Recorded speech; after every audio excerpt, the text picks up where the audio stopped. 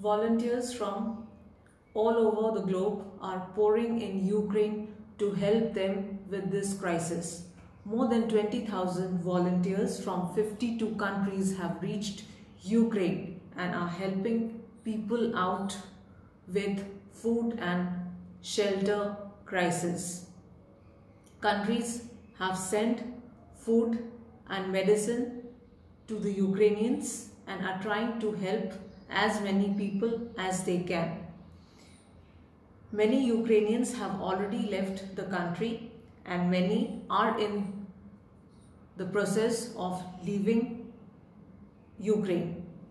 However, there are many people who need food and shelter, and those of who cannot leave Ukraine as of now.